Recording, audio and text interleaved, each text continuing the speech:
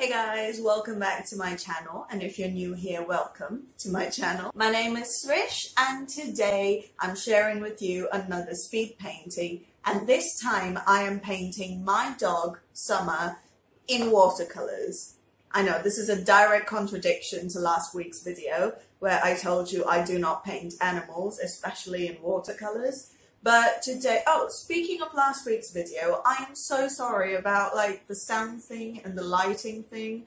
I have no idea what happened, but after I exported the file, if you've read my newsletter this week or last week, if you've read my newsletter last Friday, then you know all the horrible things that happened in the process of trying to make that video. So I am sorry, my software malfunctioned, my everything malfunctioned, and it was a blue mess. So I do apologize for that. Hopefully today's video will be a lot better. So today I'm sharing with you a start to finish process of me painting my dog Summer, who is sat right there scratching himself. I don't know if you can hear his paw. And this time I went for kind of like a fun, unnatural color scheme.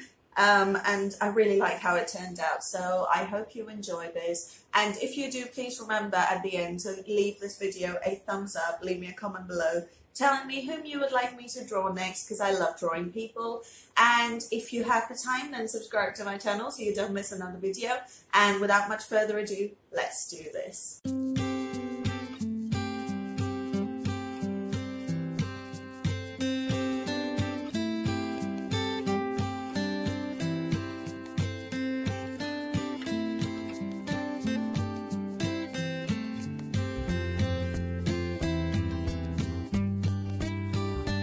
Okay, so let's figure out how we can be more creative each day.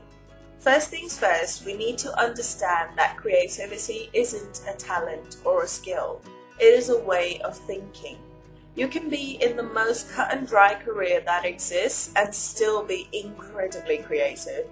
Creativity isn't arts and crafts. It isn't about knowing how to play the violin, and it definitely isn't about making fancy food. Creativity is, very simply, the act of being creative. In other words, it is the process by which we create stuff that never existed before. This could be an actual invention or a piece of art, or it could be a groundbreaking idea, or even a new way to find solutions. In fact, when we look at some of our idols, we call them trailblazers and leaders. Why? Because these are the people who have gone on to find trails that never existed before. They've opened up new possibilities that no one had access to before them. They've changed the world forever. They have taken the initiative to boldly go where no man has gone before. They have led us into a bigger future, or, as I like to think, they have harnessed their creative genius. Creativity is an innate ability that each of us was born with. But through the years of badly organized schooling and far too many pre-established notions, we have grown to avoid it and instead go down the heavily populated path. In the words of Albert Einstein, creativity is intelligence having fun. And honestly, I live by this. Creativity is absolutely the surest sign of higher intelligence. We can recognize it in animals. For instance, when my little pug Summer was just a puppy, he'd pretty much follow us everywhere. And we're Indian, so we eat on the floor sometimes, and he would come running and dive face first into our plates. And because we're Indian, you can guess why that's a bad idea for a puppy's taste buds. Anyway, so this one time we had him leashed to a wardrobe in the other room, but we of course left the door open so he could see us and we'd see if he got in trouble. Everything was great, we were eating our food, it was all quiet. And then I realized it was all too quiet. So I went to check on him properly and found him in a bundle of bed sheets pretty much under the bed. This tiny wisp of a dog had wanted to climb onto the bed, realized he couldn't because the leash was too short, and decided instead to bring the bed to him. That is when we immediately realized that we had an intelligent dog on our hands. too intelligent to be a dog, frankly, because he exhibited amazing creativity. Wow, that was some serious story time. The point I'm trying to make is that we observe creativity in animals and use it as a measure of intelligence. But when a human being chooses to go down a traditionally creative path, such as the arts and languages, we for some reason decide they aren't intelligent enough to pursue the sciences and the humanities. And full disclosure, I was one of these judgmental people. I'll admit it. I made jokes about how art students didn't have as much coursework as us science students did, but looking back on it, I can now tell that those comments came out of pure jealousy. I saw these people fearlessly pursuing what they're passionate about, while I was working so hard to prove my intelligence in a field that wasn't like 100% my passion, and there was no point in sugarcoating it. I was jealous. But people ridicule the arts for a whole bunch of reasons. This was just mine. Anyway, so why is it that we point and laugh at people who exhibit the surest sign of human intelligence? I think it's because creativity doesn't work well with boundaries and limitations. And as a society, we've been put under too many boundaries so that establishments could hold on to their power. Okay, this sounds very conspiracy theory-ish, but think about why we're only allowed a few options at a time. Why are we only able to fly economy class, and why do we have to pay so much for dental? Why should young people have to choose between clothes and rent or food and drink? All of these factors might seem irrelevant, but they feed heavily into the factors that contribute to a limited mindset. And that does not work well with creativity. So step number 1, understand that creativity is your birthright, your superpower, and ultimately your lifesaver. Take a few minutes, pause this recording if you have to, and write down all the ways in which you've allowed yourself to be limited. Know that limitations and boundaries are only illusions, and they've all come from external sources. When you ask a kid what they want to be when they grow up, you'll know exactly which of the kids have already been held down. These are the ones who say they want to be a doctor or an astronaut or a teacher or any profession that already exists. The free, boundless ones will tell you they want to be an orangutan or an apple tree. These are the ones who have been untouched by expectations and limitations. There is a quote that says, "The creative adult is the child who survived."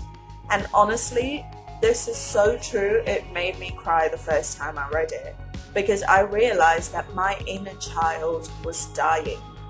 I think that was when I made the terrifying decision to give up neuroscience as a potential career and instead focus on creating my own job. And if you're listening to this right now, I'm gonna bet that you need to make this change too.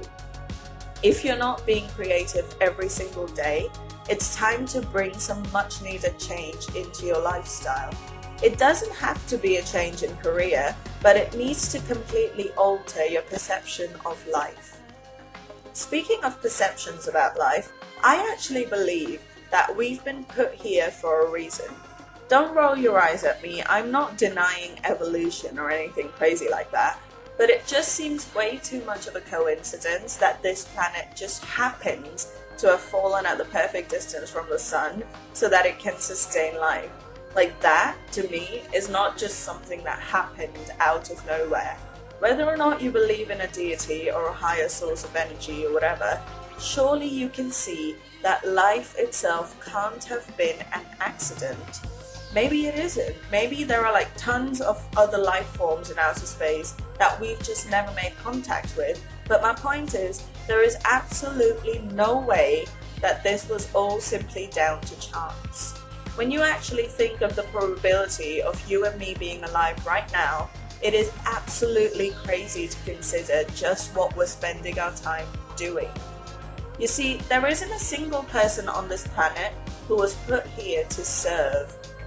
Despite what some people may tell you, your role in life is not to bring someone their coffee or to make profit off the backs of the less fortunate. or at least I don't think it is. Because when you think of the odds of our very existence as a species, it is ridiculous to live a pre-planned life. So maybe the whole entire reason we're here is to be creative. Maybe our only purpose is to find ourselves and share it with our fellow living beings, because there are probably aliens watching us right now just observing and squealing like we do when we see puppies just be themselves. Maybe we are the puppies. Okay, that got a bit out of hand. But my point is, creativity is very simply the act of expressing ourselves to the world. And yes, you could be serving coffee and still be creative. Maybe your donuts are square-shaped or your hair is neon pink. The entire point of you is to tell us who you are. So step number 2, reach deeper into yourself each day and pull out some of that glitter that's in your soul and sprinkle it in the air. The world will be a much nicer place with more glitter in it. Yes, your instinct will be to avoid that kind of introspection.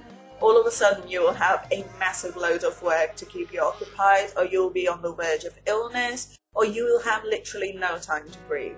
I want you to understand right now, none of those things are real. Your work, your health, your time, and your entire life is pretty much the same, but the only change is in your perception of it.